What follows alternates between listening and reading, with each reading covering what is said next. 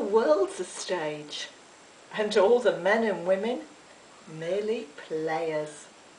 They have their exits and their entrances, and one man in his time plays many parts, his acts being 7 ages.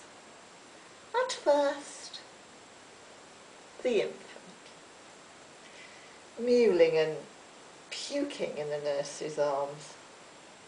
Then the schoolboy with his satchel and shining morning face, creeping like snail unwillingly to school. Then a lover, sighing like a furnace, with a woeful ballad made to his mistress' eyebrow. Then a soldier, full of strange oaths and bearded like the pard, jealous in honour, sudden and quick in quarrel, seeking the bubbled reputation even in the cannon's mouth. Then the justice in fair round belly, with good capon lined, with eye severe and beard of formal cut, full of wise saws and modern instances. And so he plays his part.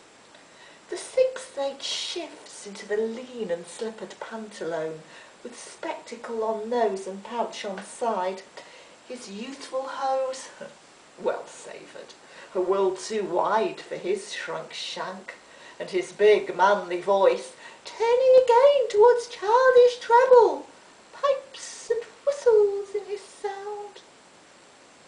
Last scene of all that ends this strange eventful history is but second childishness, sans teeth, sans eyes, sans taste, sans everything.